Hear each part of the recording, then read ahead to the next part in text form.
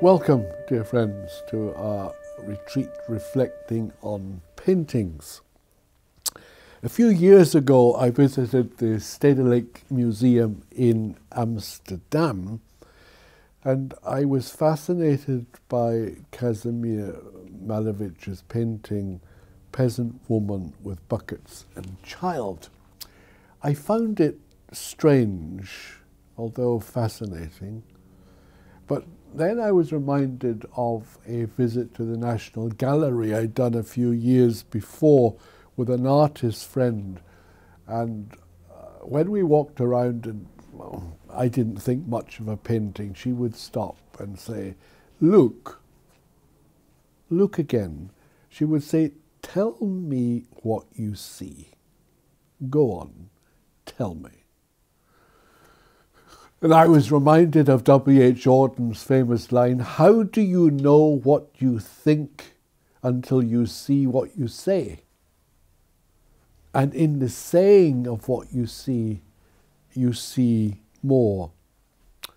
I spoke to this painting a long time, and then I wrote about the characters in it. I've called this reflection Bearing Up. He took our photograph as we were passing and then asked if it was all right. Malevich, he said his name was. I suppose we don't look like the kind of people you need permission from, do we? I mean, who would be rushing to our door to crave our seal of approval for anything? Do we look like we could endorse fresh air? I've never been asked for my consent for anything, not even my marriage. So, what's a photograph?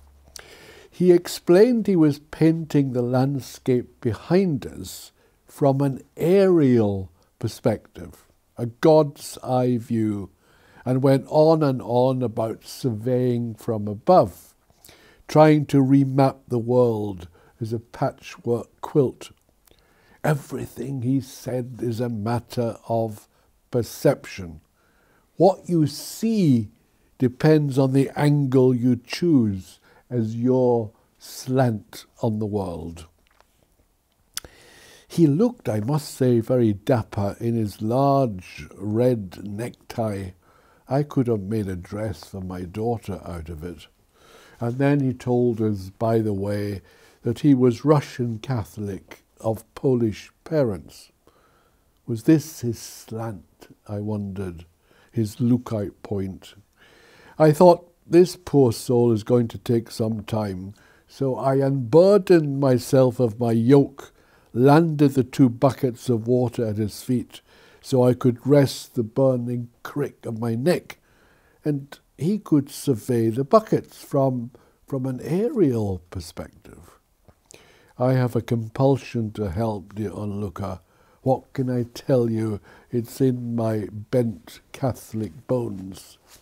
The artist paused and looked down into the buckets like some blindfolded Narcissus, flummoxed at a sudden loss of self. I wonder if he felt cheated that our peasant water, opaque with turbulence, blinded himself to himself. He went on to say he might consider fronting his landscape with the 2 of us. He promised that if he did use us, he'd surely send a photo of his painting to decorate our family album, like we surely had one. How I love the dafties who think that people like us have volumes of thrilling photographs to make our neighbours fight with envy. As if me and my husband and my daughter have ventured beyond the local marketplace. We've never been to Kiev, which is 3 hours away. As if we've got ready access to airports international and have lays beside blue swimming pools, sipping margaritas in the sun. Part of being poor is being stuck where you are, embedded in the landscape, knowing you'll never need to consult a map. To get away from this outpost, we need a plane to take us to the nearest bus route. In our midst, villages, everyone is poor. There's nothing but other people's poverty to compare your own with. The struggle to survive makes everything seem trivial, unworthy. Hardship is our daily concelebration, and we all take turns to preside. Don't misunderstand me, I'm not complaining. There is no more worthy liturgy to God on high than the gathered poor breaking the clouds. You will have noticed, I'm sure, dear onlooker, wherever you be in the world, that the needy and the desperate make the best laughter. Only last week, the teacher asked my daughter, if you have 3 rubles in your left-hand pocket and 2 rubles in your right-hand pocket, what do you have? My daughter replied, I've got someone else's coat on. How we all laughed at that, including the poor teacher. Photographs are for those who travel to exotic places and meet perpendicular people, not stooped by drudgery. These people lay down prize moments on which to lean a dull evening. Back home, ages hence, with time to kill, they can leaf through a gallery of antique monuments fronted by themselves, columns, cenotaphs, palaces, parliaments. And you know, on looking at those photographs, that the borrowed architecture, that solemn background, is suddenly trivial beside this grinning individual. This photo is more valuable than a stamped passport, for this is visual proof of being somewhere else, away from the slow drip of unchanging days. Look at the pair of us, dear onlooker. Do we look as if we've travelled even in our dreams? We only have one picture in our house, an icon of the Sacred Heart of Jesus. My beloved husband, my life and my lantern, lights a candle every night before the picture, and the 3 of us kneel and pray to this wounded man, no stranger to heartache or distress. We pray to him who looks like one of us, that we might manage through tomorrow. Our prayer is humble, only for the morrow, because we are people who've been shaped to nurse humble hopes. So we smiled our consent at Mr. Malevich, the famous artist from Kiev. And when we explained that we didn't have an address, our house has no number, our street has no name, he kindly noted our names and the nearest post office, dispatching us with a promise as we trudged our way home. Of course, we thought we'd never hear from him again, from this famous artist from Kiev. And when we told my husband that evening at supper of our chance meeting with the famous artist, he laughed and said, "Look, I love you both, but who would be making an icon out of the 2 of you?" I said, "Dear Carl, you might not recognize us. We could be broken down as landscape, sea, sky." 2 months later, we were told to collect a starched envelope from the post office. And when we opened it, gosh, there we were, my daughter Raisa and me, staring back at ourselves. How pleased we were that we'd made it beyond the village at last, even if only on paper. Sure, it's not the photograph Mr. Valovich took, but a photograph of what he made of us and how well he caught us in this trembling moment. I love Mr. Malovich for his perspective on us, truer than any photograph could ever conjure us. Isn't the man a spiritual mastermind?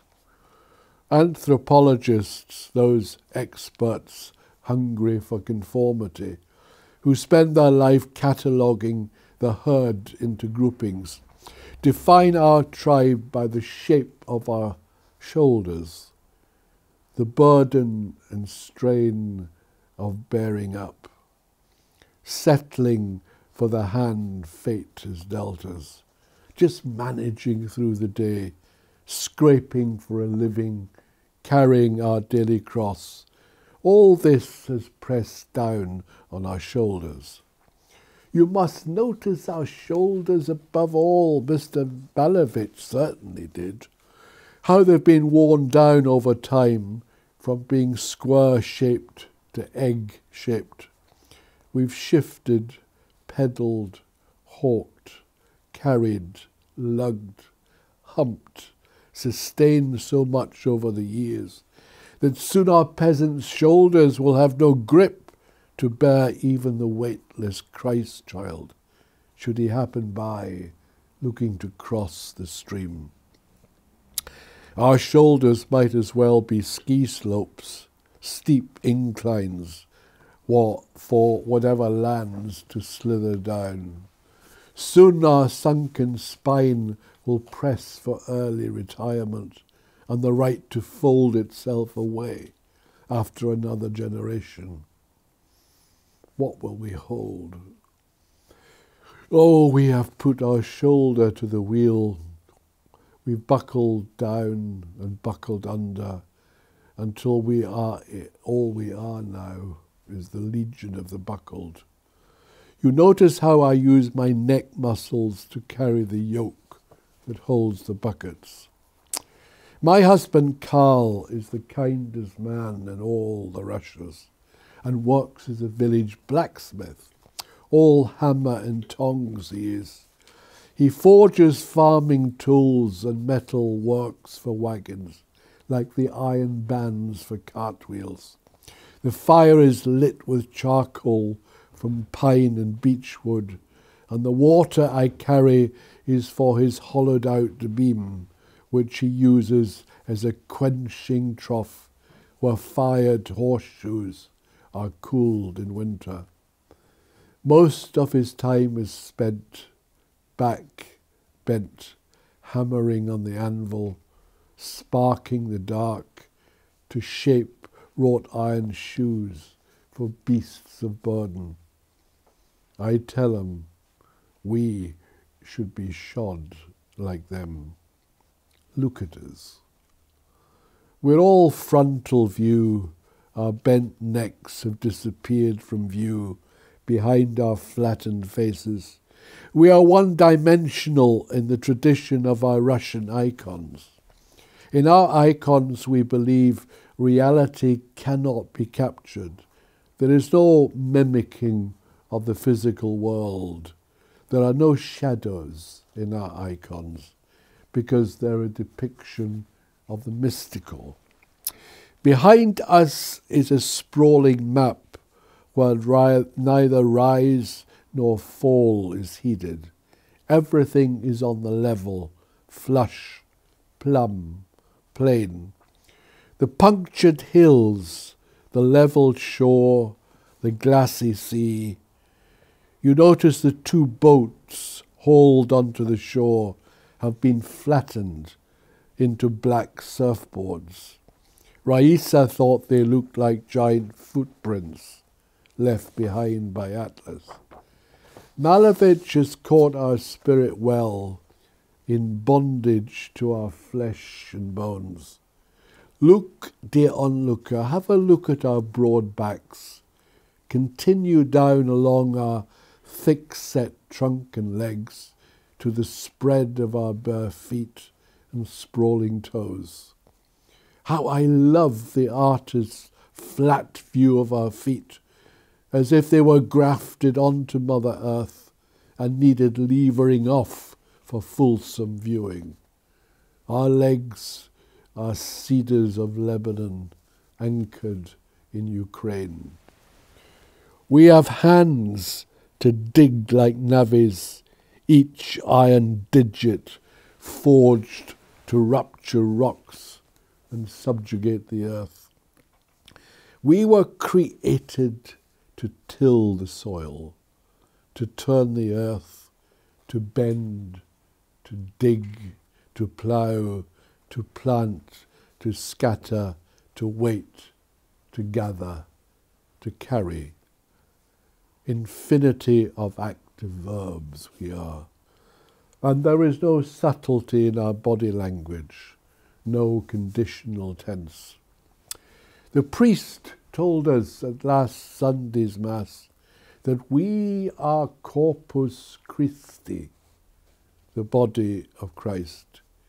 He asked us to think of what happened to Jesus' body, the body that was catapulted into the passive voice, the body that was taken, led away, handed over, abused, stripped, nailed, reviled, and crucified to death. He quoted the lines of a hymn that is my favourite. Come to see his hands and feet, the scars that speak of sacrifice, hands that flung stars into space, to cruel nails surrendered. He asked us to think of the eyes, the bruised eyes that look down from the cross with forgiveness. Hear the voice, he said, that bade the crushed people, come to me, all you who labour and are overburdened, and I will give you rest. Take my yoke upon you, for my yoke is easy. Think, our priest said, of the shoulders that shored up the weight of burdens not his, that caved in under the leaden muscle of the cross. This was his body, the priest said, the body that could not endure anymore and resigned, the body that folded itself into death. Through his body, all our bodies are graced. Never, never, never, he said, no matter what shape you are, no matter what shape you're in, belittle or disparage the beauty and glory of your own body. What you were given and who you've become, that is how you grace a broken world. Through body comes grace. Hard to believe, but Malevich helps me to believe. He calls us the baptized ones, the little people, baptized into the body of Christ, the ones destined to take up their cross and follow the Lord, to walk on the Via Dolorosa that winds its ways through our streets and villages. We are the bowed and the bent ones, the bodies appointed to share his suffering and carry the cross on behalf of a fractured world. Malevich even included in his painting the animal that dominates the Passion story, the cock that crowed at the high priest's palace and 3 times arrested poor St. Peter after he had denied his master and Lord. You will have noticed the cock, dear onlooker, head down in the painting at Raisa's right arm. When Peter, leading witness, denied himself and Jesus to the little girl, the doorkeeper who monitored all entrances and exits to the palace. It must have sounded to Peter's ear as if every animal in the world was baying and howling at such forsaking of their Maker. Sometimes our world is sound, not space. But this cock is not dominant in our story, does not throat his triple accusations or caw alarm, but pecks almost invisibly at that thin field of yellow corn. Thank you, Mr. Valovich, for this, for painting us for who we really are, with the cock head down at ease beside us. We shoulder our cross on behalf of a world in bits, fractured, levelled, prostrate, the world that Malevich sees so clearly. It is this belief that enables me and Carl and Raisa to trudge on, keep going, even sometimes to work up a smile at those who look on, wondering why. Have a long look at us, dear onlooker, and behold Corpus Christi.